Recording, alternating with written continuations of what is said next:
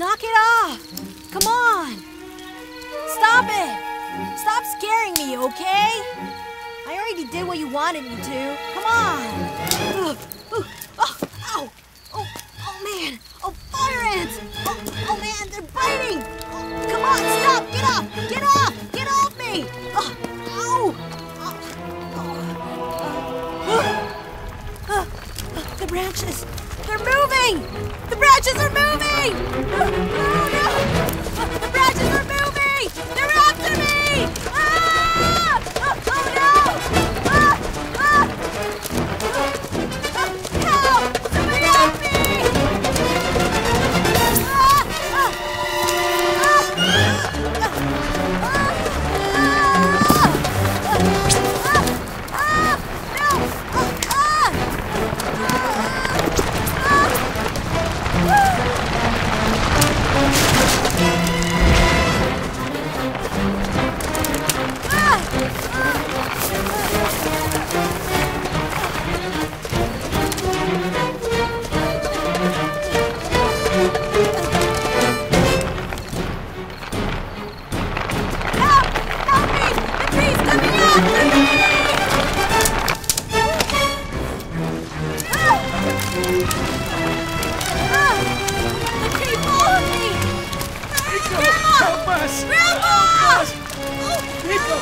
What's happening?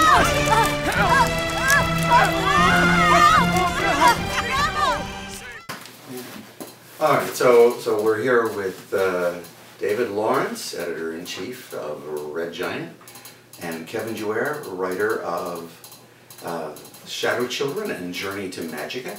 Well, I guess we're just calling it Magika for this. And you lied to me. You told me I was chief cook and bottle washer. Well, that's in there too. Let's do Journey to Magika first. When we produced the movie Journey to Magika, it was created with an international Asian audience in mind.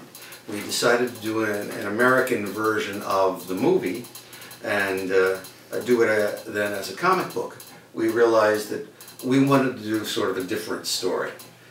Take the elements that were in the movie, but essentially start from scratch. So, should talk about how you went about that. Well, I thought we were hired because who knows more about Filipino folklore than David. Aside from that, for me, it was more of thinking of it as a Saturday morning cartoon kind of approach to the ongoing series. So just taking the basic elements of the movie about a young boy finding his way in the world and just gradually adding like cast members and people for him to interact with and, you know, keep it light but also have a serious undertone about, you know, there's a morality story there. It's him learning the responsibilities that he has to accept when he discovers Magika.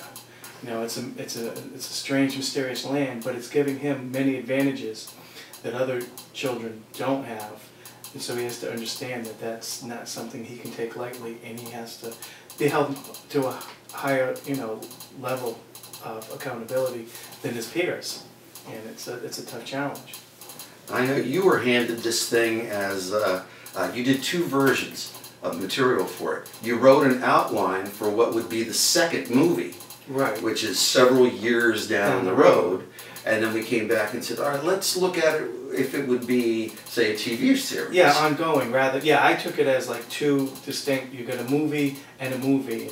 And I just, like I said, I moved it very much into the future. And my movie treatment was fairly grim. It was a little bit darker. But I loved having that. Because nothing says Lucky Charms like dark and grim. But, you know, it was interesting to see because that gave us two tent poles there. This is the first movie. This is where you could conceivably go for a second movie. Then you did the outline of the stuff in between, and I kind of like it that way. So if the first movie does well and folks like the comic, I could see going to the second movie and then going with your story. Yeah. Well, I don't like to focus too much on the movie making aspect and the potential of things like that, because an awful lot of people are out there trying to treat their comic book graphic novel idea as a storyboard.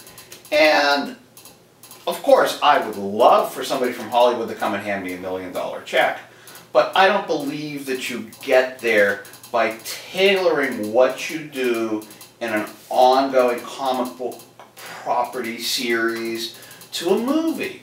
I think that if you ever get to that point, you get there by month in and month out telling the best damn stories that you can, the most entertaining stories that you can, with the best artwork that you can, that are suited to the format and the media that you're working in. There's a big difference between a 14-page or a 20-page comic book story and even a 200-page graphic novel. You can't treat one like the other, or all you have is an incomplete snippet of a movie every month.